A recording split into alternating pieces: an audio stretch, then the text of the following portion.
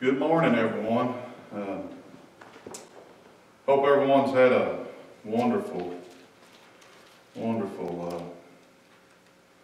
Christmas, a Merry Christmas. I hope everyone's had a wonderful New Year. Appreciate Mitchell last week filling in for me. Of course, the weather being bad, I had to work, and certainly appreciate him. Certainly enjoyed getting to hear him again, hear his message. I'm sure those of you that listened certainly did too. But thankful once again for another opportunity to come and stand before you. I still yet, as I said throughout all this, certainly do miss each and every one. Just seems like as the days go on, I really miss my church family and getting to be at church. And I was thinking about it this week, and I hope and trust, I'll say this just for myself, that I don't, the Lord makes me mindful. We get past this time that we're in, and we get to where we can come back to the Lord's house, and I feel like with all my heart we'll be able to do that someday. But when we get to that point where we can come back and gather as we're used to and accustomed to, I hope that for myself that I don't take that lightly like that we have in time gone by, that we cherish that and we hold to that.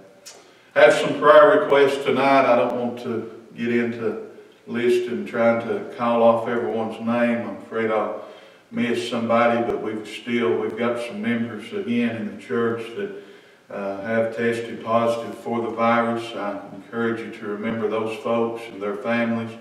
We've got some that are quarantined. Let's remember them. We've got some sick in the church. And Sister Vivian, she called this evening. I weren't in the house when she called.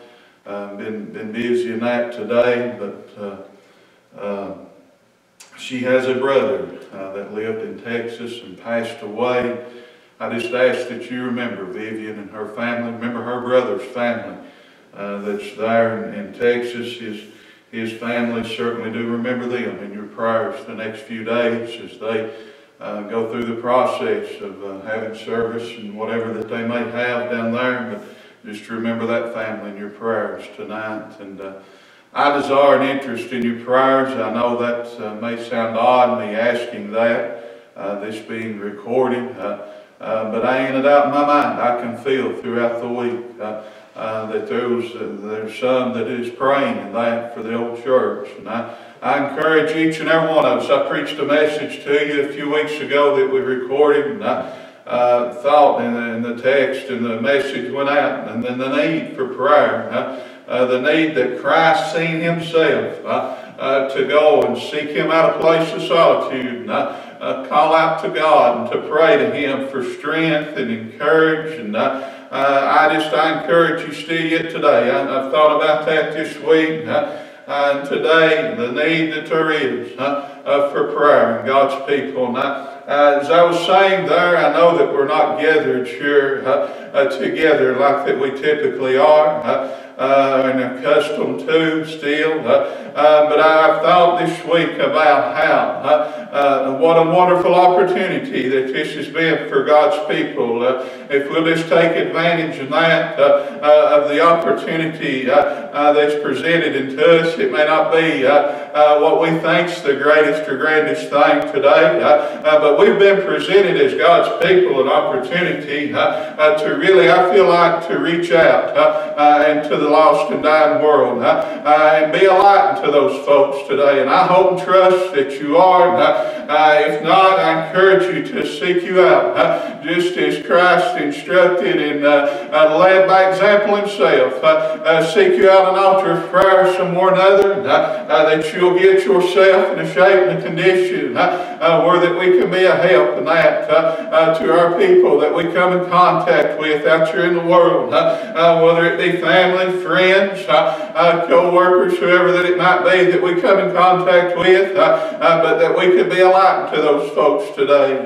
If you want to read along with us this morning, I encourage you as you're sitting in your homes, wherever that you might be, I encourage you to get your Bible out, and I'll be reading some scripture to you out of the second book of Peter in the first chapter, and I'll give you just a few moments to be finding that. But in 2 Peter in chapter 1, and I encourage you, like I said, if you're home watching this message that's been recorded today, I encourage you to go and get your Bible if you don't already have it with you.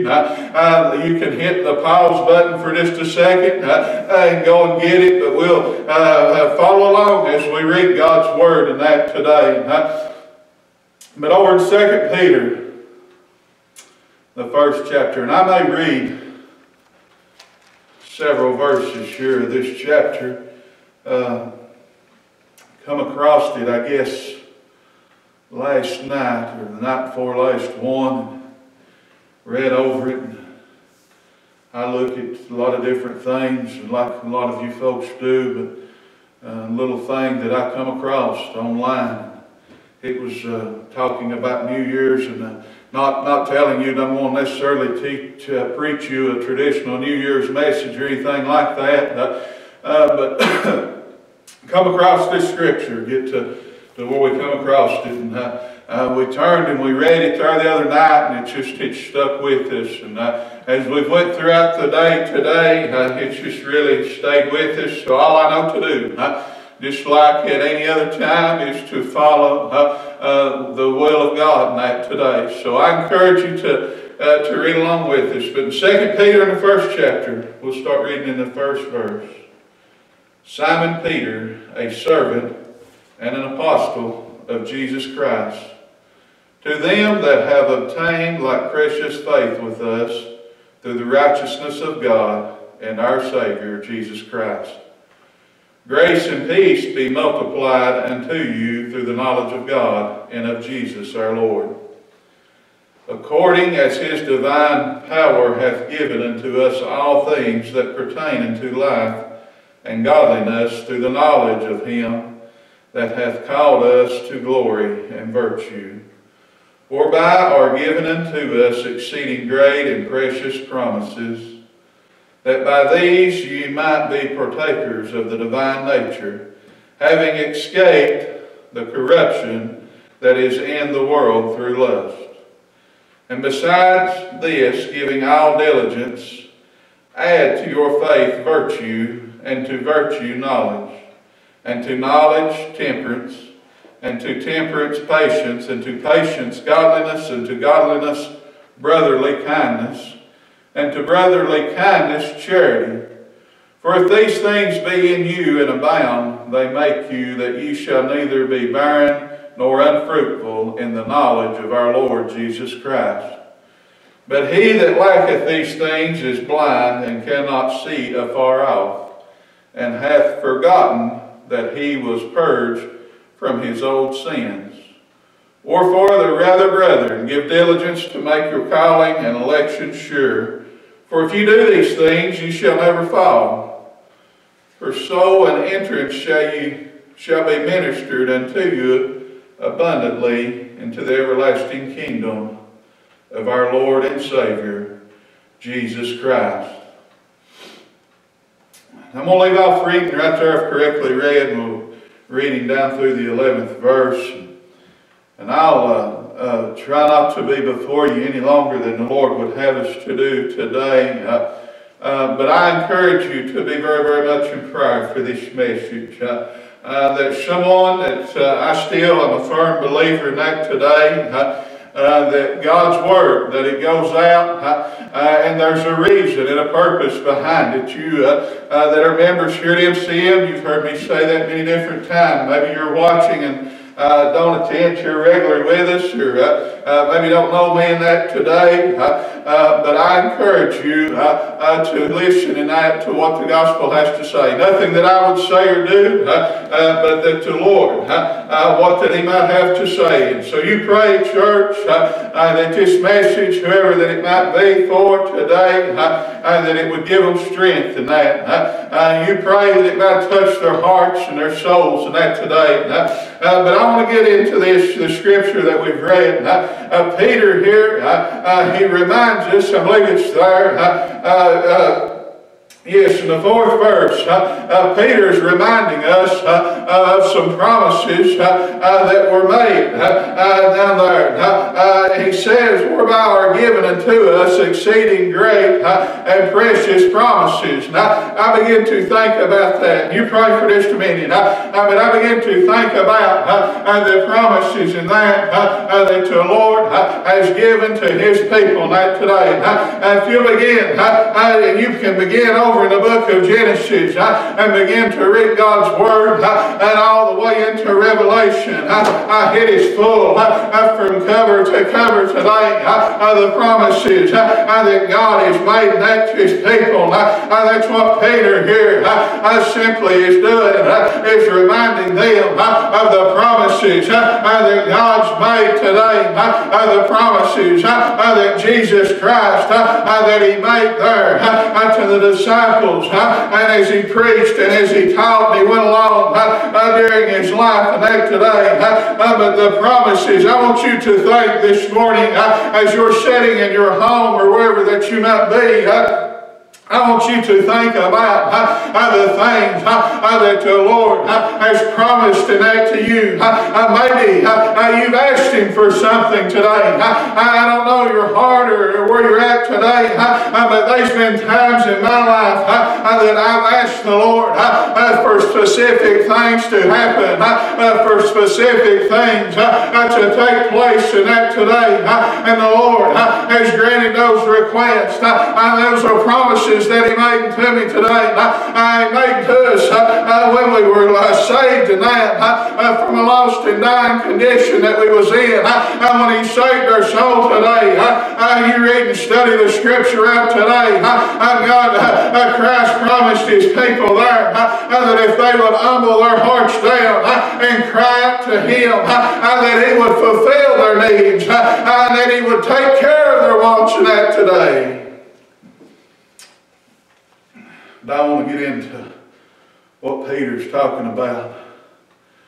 That by these you might be partakers of the divine nature, having escaped the corruption that is in the world through lust. Now, this world, we all know, is a wicked and evil place. You may say, well, preacher, it's getting wickeder by the day, and I'm not going to say necessarily that it's not, but I want you to understand something today. There's been wicked people in this world, and I've preached it often. You can go back into the book of Genesis and find where that God dealt with wicked people there.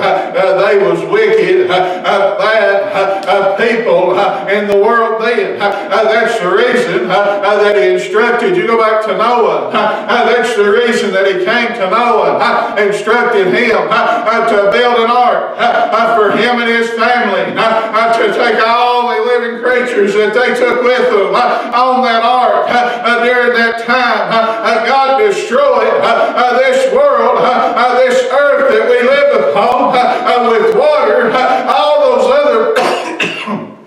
those other people that were living during that time, they were destroyed. Their lives was lost, and it was simply because that they were living their lives pleasing unto God today. It was simply because that, as Peter talks about here in the end of this 4th verse, the corruption through this world, corruption and lust that they had in their hearts today, that is the reason that God destroyed them and everything that wasn't upon that ark during that time. it was because corruption had set up in their heart. God made Noah a promise when him and his family came off that ark. The first thing that they done was build an altar and thank God. They seek God out. You see how this is, Lord's helping me to tie this together. They went to God in prayer. Noah went to God in prayer and thanked Him for saving not only himself, but his family.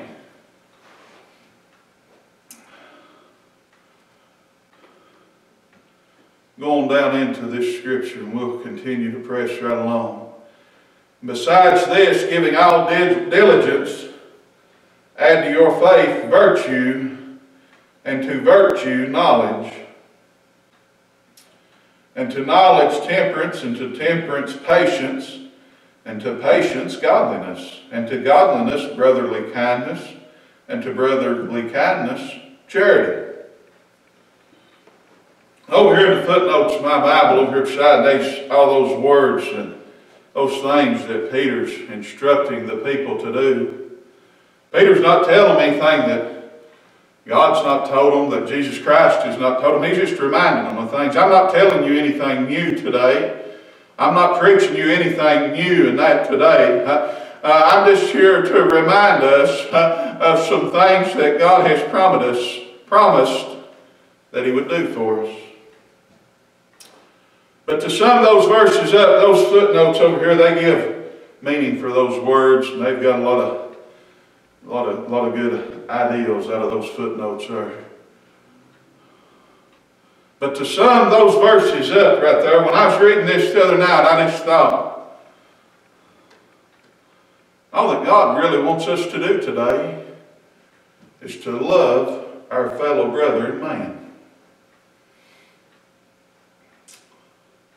And when I say brother, our fellow sister, naturally speaking, I've got two sisters. One of them's here tonight, and I appreciate her. She's the one that's been recording these messages. And without her, this wouldn't be possible. She's been taking those home, downloading those, and taking care of all that stuff. Something I'm just not able to do tonight. But naturally speaking, let me get back to that. Naturally speaking, I have two sisters, and I love them. And they love me. Now, we're brothers and sisters. We cut up, and we aggravate each other, pick at each other, and we fussed, and we fought over the years, and all those things that come natural with being brothers and sisters and that today. But at the end of the day, I love them. But what God's instructing us to do, and what Peter's reminding us of here in the Scriptures today, it goes further than just loving our natural brother and sister today. It goes beyond just loving our immediate family today. The Bible teaches me that I'm to hate no one today, but that I'm to love each and every living being.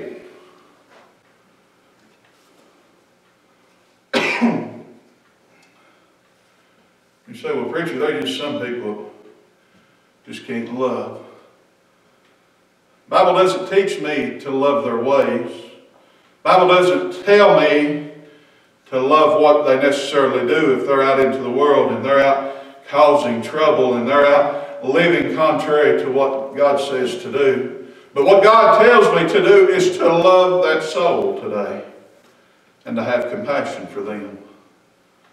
And to lift those folks up in prayer today, to pray for them. As we start into this new year, people talk about how horrible that 2020 was. And 2020, it had its fair share of problems. But I was sitting the other evening, a few days back, and I began to think about all of my blessings in 2020. And I right here today, as you're listening to this message, I want you to know God blessed me in 2020. Now, I've done already said I miss just so badly getting to be at church with my church people and getting to fellowship with my church family, getting to worship with my church family, getting to see each and every one I miss that dearly. But God's blessed me. God's took care of me, took care of my family. He's seen us through another year. I've been able to see souls saved. I've been able to go to the river once again and be part of a baptism service again. I've seen prayer requests answered, that I've seen people call out upon this very altar for many, many years. 2020, I have seen those things come to pass. And that's a reminder to me today, church, that God's still in control. God's still in charge today. God's still blessing His people today, if we'll just look for those blessings. I seen a little thing the other day, a little picture, and it had a little saying with it, and many of you may have seen it, but it was a jar. And it said in 2021, each week, to write down one blessing, one thing that God had done for you, and to place it in that jar. And next New Year's Day, 2022, to open that jar up and read about all the wonderful things, and be reminded about all the wonderful things that God had done for you, is going to do for you in 2021.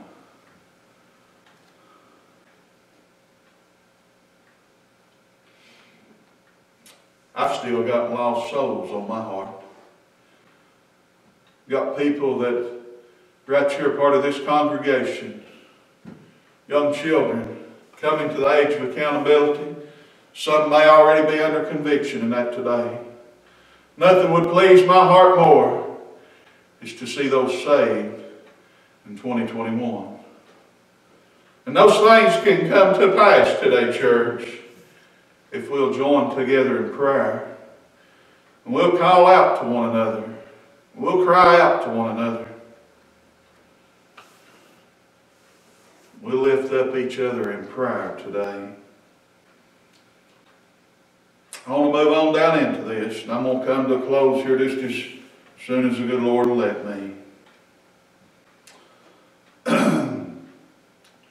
But he that lacketh these things is blind and cannot see afar off, and hath forgotten that he was purged from his old sins. Now I want to take just a moment right here. Peter's not talking to the lost right here at this very instant. Peter's talking to somebody like me. Peter's talking to somebody like you this morning. Peter's talking to somebody that's done already accepted Christ as their Savior. And like we do so many times along the way, has strayed off.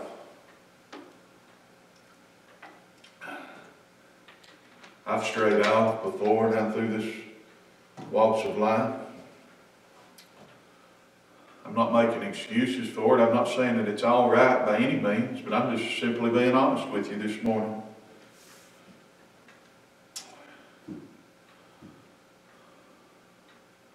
But he that lacketh these things is blind. Are you blind this morning? Have you strayed off? Now this is something that really, really concerns me about not being able to be at church on Sunday morning, Sunday night, and Wednesday night. If we're not very, very careful as Christians, we'll get relaxed in this. We'll say, well, they've posted a few Sunday school lessons, and they've posted the old pastor down there's message. But I'm gonna watch this television program this morning. I'm gonna sleep in this morning. I can catch it later. I've got all week to get caught up on that. And if we're not the carefulest thing in the world today, next week will be right at our door.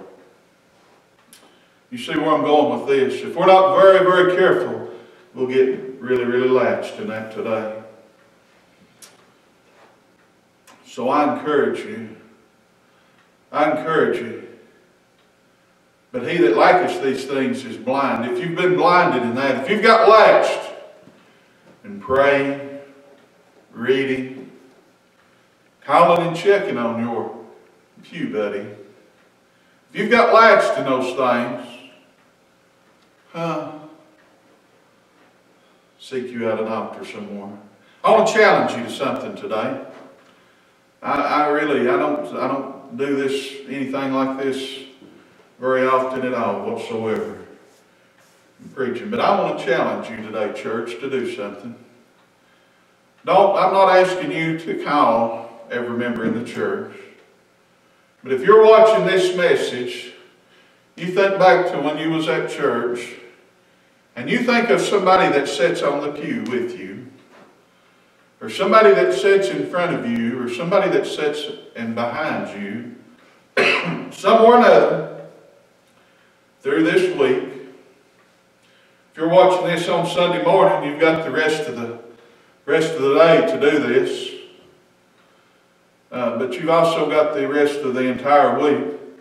Somewhere or another through this week, I encourage you, pick up the phone and call one of your church neighbors.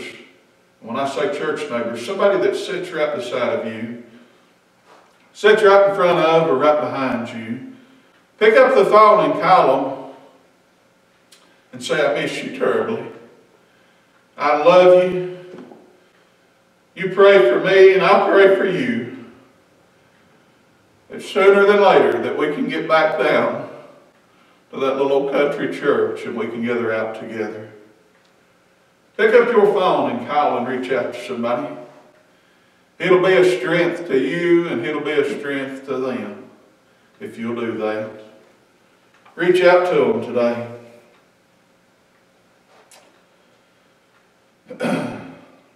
The 9th verse, but he that liketh these things is blind and cannot see afar off, and hath forgotten that he was purged from his old sins.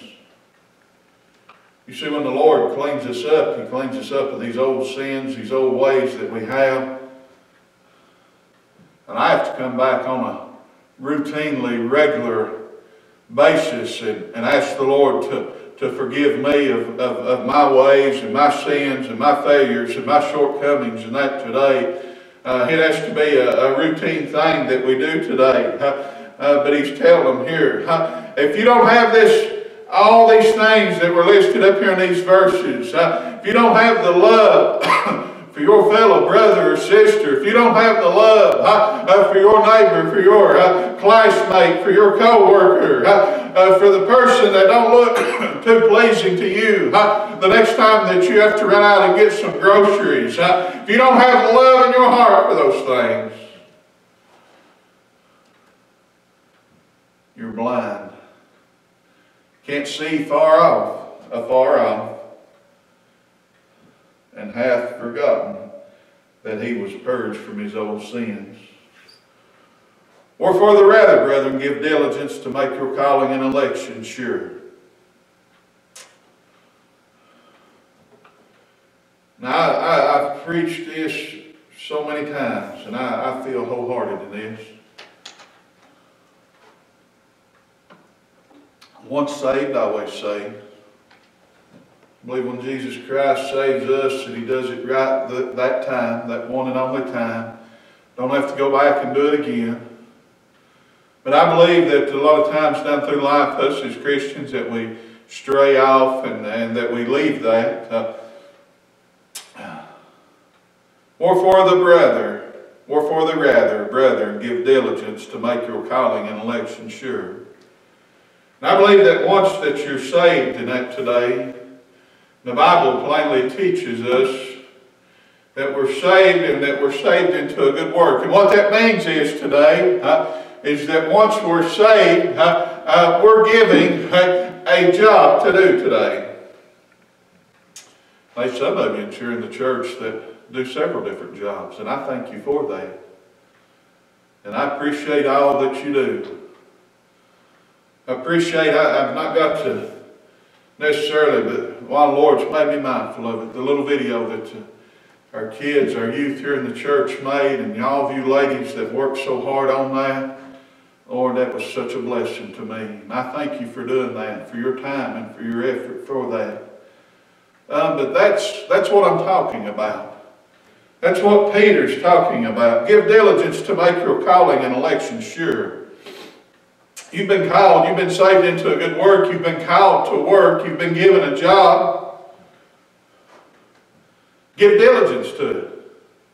What Peter's telling them to do, you've been saved today. You've got a job, you've got something to do in the church. You've got some responsibilities as a Christian. So give diligence to it. Put forth some time and effort and do those things today. I like the last part of this verse. It says, for if you do these things, you shall never fall. For so an entrance shall be ministered unto you abundantly into the everlasting kingdom of our Lord and Savior, Jesus Christ. So I really believe here in this chapter that Peter, like so many times in this letter that he wrote, in this message, if you'll have it that way today, that he sent out during this time, that he was trying to uplift the church. He's trying to remind them of what God had done for them, of what God was going to do for them. He was trying to remind them of where they came from, where they'd been,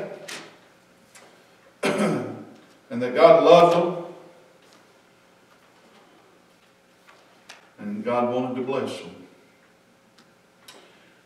You've heard me say so many times, there's a lot of things, naturally, out here in this world that I enjoy doing. But whenever that I get myself cleaned up, and I get myself in the shape that I ought to be in with the Lord, I get everything clicking, there's nothing that I'd rather do than preach God's gospel today.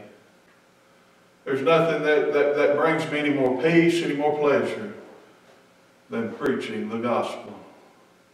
I get nervous, I get tore up, I worry, and all those things. But when I finally get in that stand, I finally get all those things out of my mind and away from me, there's no better blessing, there's no better thing than doing the calling that God has given you today. Enjoying the gifts that God has given you today. I love you out of the bottom of my heart. And I challenge you as we start into this new year. I challenge you to draw closer now to God. To be reminded of those gifts that you have, those callings that you have. To be reminded of those things and to exercise them. Encourage you still to be very, very much in prayer for the lost. As I make request, as I started my message, and I'm about to come to a close right here. But remember those that are sick in our church, those that have this virus. Let's remember those in our community that have lost family and loved ones from this virus that is going around right now. Let's be much in prayer for those folks. I want to encourage you today, church. Don't take this lightly. This is real. This is something that's real. And it affects it affects people in so many different ways today. And I'm not telling you anything that the news is like, but I want to encourage you today. First off, as being a Christian, God instructs us to set an example on that today. So let's be mindful to be considerate of our neighbors and our folks that we come in contact as we go about our day-to-day lives. I know we've got to go to work, we've got to do these things, we've got to provide for our families and everything, but let's be considerate of others during this. Let's let our light shine today. Take this thing seriously. It's real today.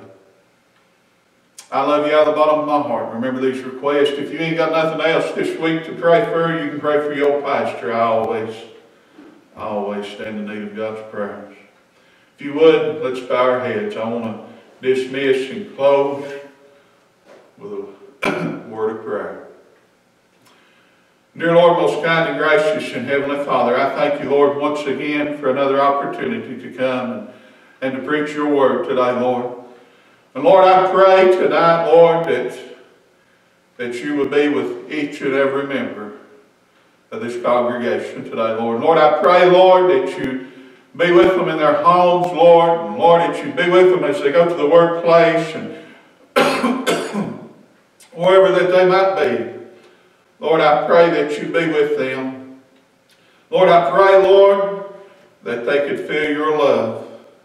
They could feel your mercy about them. Lord, I pray and ask, Lord, that you keep them safe. Watch over us. Protect us, Lord. Lord, those that are sick and afflicted right now, Lord, I pray that you give them strength and comfort today. Lord, most of all, though, today, Lord, I pray for those that don't know you in the free pardon of sin. Lord, I pray for those that are lost and undone. Lord, I pray that somewhere throughout this year of 2021, and Lord, I want to thank you for giving us another year. Lord, but I pray that somewhere throughout this year, that those that have come under conviction or that will come under conviction, Lord, that you stir, and when you stir in their hearts, when you speak in that to them, Lord, I pray, Lord, that they'll, Lord, bow down upon their knees, wherever that they might be at, and Lord, that they'll ask you, Lord, to come into their heart and to save their soul today, Lord. Lord, I pray, Lord, that you just strengthen this little church, Lord. Lord, that you lift them up, Lord. Lord, that you go with them. Lord, we thank you, Lord. Lord, we love you. Lord, I thank you, Lord, for all my many blessings that you've given me. Giving you honor and glory for your sweet and holy name. And amen. You have a message.